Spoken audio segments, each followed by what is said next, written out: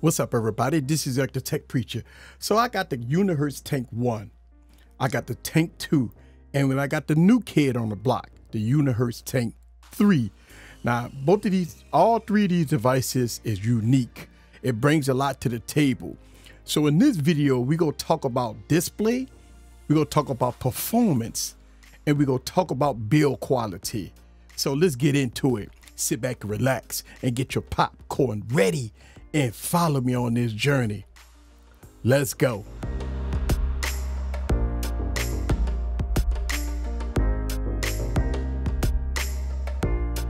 What's up, guys? This is Eric back with another video. So let's go over the hardware, the software. Let's go over the display. We're going to talk about performance here in this video. So let's talk about the hardware. This is the Tank 1. As you can see, it's a lot thicker. Their thought process was to give you a rugged style device that gives you days and days of battery life. If you're out camping and everything else in between, this is what it's for. You got a 22,000 milliamp battery in this one, and it was really good, right? All week battery life. Then Unihertz came out with the Unihertz Tank 2. Now, if you look at the Unihertz Tank 1, the Tank 2, look like Unihertz slimmed down a little bit, just a little bit, right? It's not as thick. It's slimmed down a little bit, and this is not as heavy. And it bought in a projector, right? And they slimmed the battery down a little bit to 15,500 milliamps. And it bought 120 hertz display. So that is something unique on the Tank 2, that it bought a 120 hertz display, also a projector, which I have a full video about this projector on my YouTube channel. So check it out. Now, here is the new kid on the block. This is the Tank 3. Now, it went this the opposite when it comes down to thickness and heaviness. The Tank 3 is thick, it's heavy, it's a lot weighty. Now, it does have a 23,800 milliamp battery in here, and I think that's the design of what they wanted to go with. A longer battery life and everything else in between. Now, we got IR blasters on all three, but it went away with the projector this time. So it got rid of the projector. But what the Unihertz Tank 3 brought to the table is a newer processor, all right, for better performance, 120 hertz display. It brought in, the 200 megapixel cameras, 50 megapixel cameras. It brought in a lot. I'm gonna have a dedicated camera review coming for all three of these devices, so y'all can see the camera difference. But when it comes down to all three of these devices, when it comes down to build quality, I think the Tank 2 with the slimmer design, not as heavy, is probably the more or less intrusive as far as the weight versus all three. Now, don't get me wrong, this device here has a lot that they brought to the table. You got 5G support. You have the Dimensity 8200 in here. You got 16 gigs of RAM. You got 512 gigs of storage. You got 23,800 milliamp battery. So this is a beast. Now, in this thick, but this is a beast. You got dual SIM support and SD card support. You have IR blast and everything else in between. Now, that is important. 5G, finally, 5G and a newer processor. So when it comes down to the build quality, man, I don't know. You be the judge for yourself. But as we talk about the specs, the Tank 1 has the G99 processor with 8 gigs of RAM, 256 gigs of storage.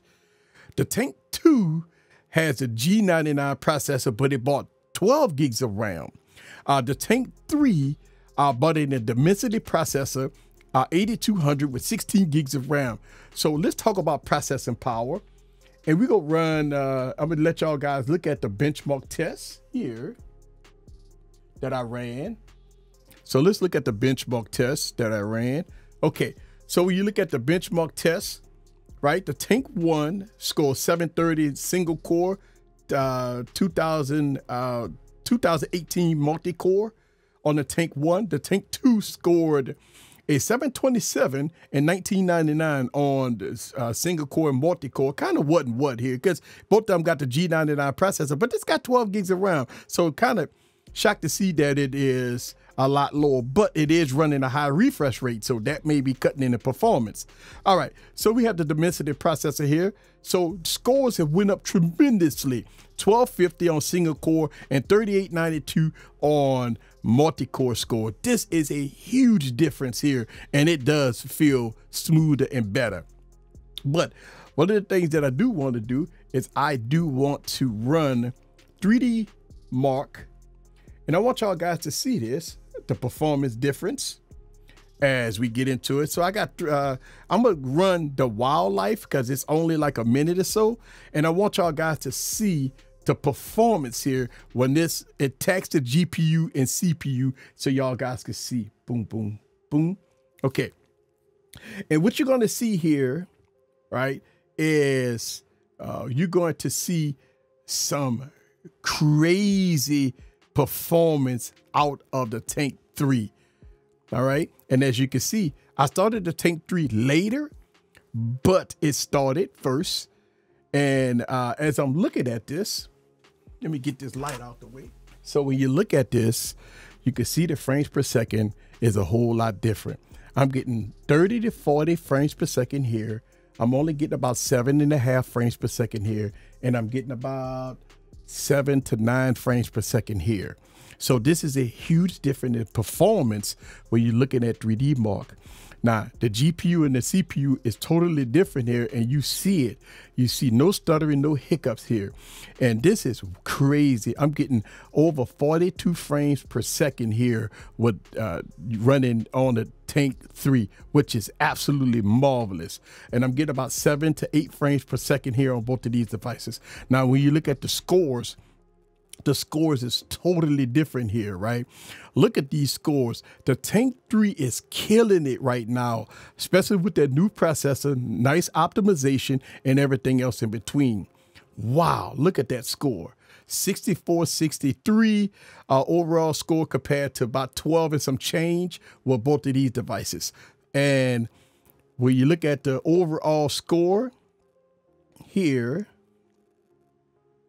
so you're looking at a little lower here on the Tank 2. And again, I believe that is because of the refresh rate. I believe that you got a lot of stuff going on here with the projector software and everything else in between. So that's why you're probably getting a lower result here. Now, Unihertz is not that great when it comes down to updates. It's not that great when it comes down to updates. So we run an Android 12 here with November 2022 security patch. I have not received any updates for this device in a while. Obviously, you can see. This is the Tank 2 running Android 13 with June 5th, 2023. Now, this is the new kid on the block. This is going to be the Tank 3 is running Android 13 with October 5th, 2023. So it's pretty much up to date. So that is a good thing. Okay. So let's talk about displays, right? I got all the displays cranked all the way up to the max. Okay, let's go to display. Okay, so let's talk about displays here, okay? Which this is my display tester,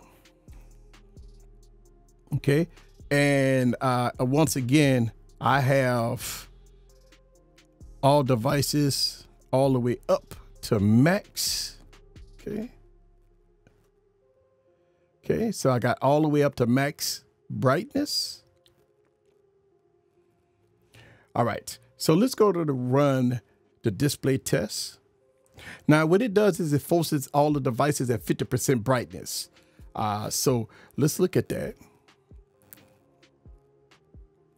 All right, forces each device at 50% brightness.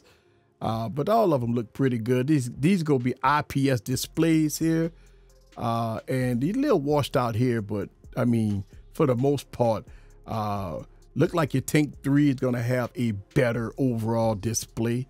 Looking at the colors here. Okay, look at that. Kind of going to that. Look at that, a little washed out here, but it's, you know, that's the Tank 1. But when you look at it, looks really good. Again, a little washed out here. Now it forces the devices at 50% brightness. So you do have a little color shift here. Okay. All right. So that is going to be the colors. Okay, we're going to turn that brightness at 100%. We go look at this at 100% brightness. So we had 100% brightness on all three devices. And as you can see, the Tank 3 and the Tank 2 is a little brighter than the Tank 1. All right. Colors look good on all three. All three of them look really good. Again, the Tank 1, since it's a little older technology, you could tell that it doesn't have that detail.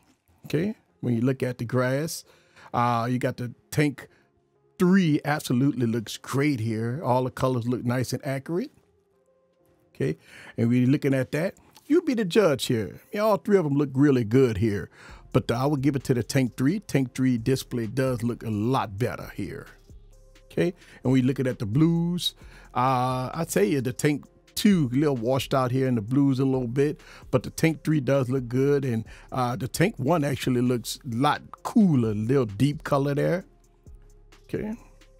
And when you're looking at this color, got a total color shift here in the Tank 1. You got a little accurate colors here, both of these devices here. And again, this is going to be your older device. So when you're looking at this, I would still give it to the Tank 3. Tank 3 does look a lot more detailed. Look at the details there. Looks good here. Okay. And we're looking at that. Again, I would give it to the Tank 3. Look like the Tank 1 is a little washed out right there. Different color shift going on there. Okay. And look at that red. Now we're looking at that red. I tell you, the Tank 2 looks really good when it comes down to that red. Okay. All right. And that's going to be it. All right. So here's my conclusion. When it comes down to the hardware, the Tank 3 is a chunky boy. It's thicker, it's heavier than the Tank 1 and Tank 2. Look like the Tank 2 slimmed down a little bit versus the Tank 1. All right. The Tank 1, again, a fantastic device. This kind of horrible that it's running Android 12 and it has not received any updates. And that's kind of the trend with Unihertz, that they need to get on the ball with software updates, because they come out with all these devices and they don't support them for long periods of time. Now, don't get me wrong, the Tank 2 is on Android 13 and it is still getting security patches. Don't know about Android 14 at this point. The Tank 3 have Android 13 with the latest security patch. It's the new kid on the block, so obviously it's going to be the latest and greatest. Now, when it comes down to displays, I believe that the Tank 3 display is just a little tap better when they look at it. But don't get me wrong, all three displays is beautiful, but the Tank 3 display is just a little better. You got 120 hertz on these two devices. Now you got 90 hertz and 120 hertz that you can drop down here on the Tank 2, on the Tank 3. On the Tank 2, you get you're gonna get 120 hertz. Tank 1, 60 hertz. Performance absolutely doubled on the Tank 3. So if you're looking for performance, the Tank 3 is gonna be the way to go. It is smooth and fluid. Oh my goodness, when it comes down to scrolling. But don't get me wrong, it's nothing wrong with the Tank 1, right? It still does very good here, as you can see. It's just smoother on the Tank 2 and the Tank versus the Tank 1. And then when you look at the Tank 3 compared to the Tank 2, the Tank 3 is just absolutely smooth. And so I really do like the smoother performance here out of these devices. Now, when it comes down to everything else, the battery life, listen, the battery life is going to be king supreme on the Tank 3. I've been having this device about 2 weeks, and it's been phenomenal when it comes down to battery life. Now, let's talk about cameras for a second before I end this video.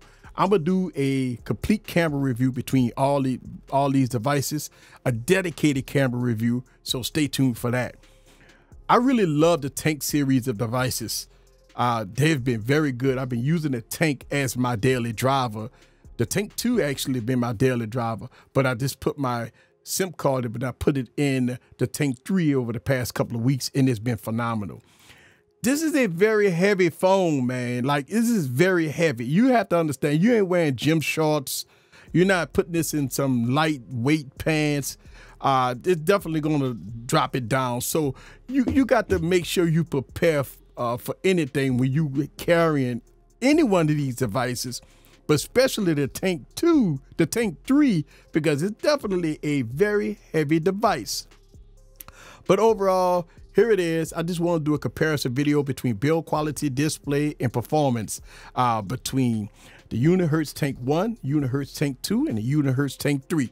This is Eric the Tech Preacher. For more coverage, stay tuned and subscribe. See you guys on the next video. Peace.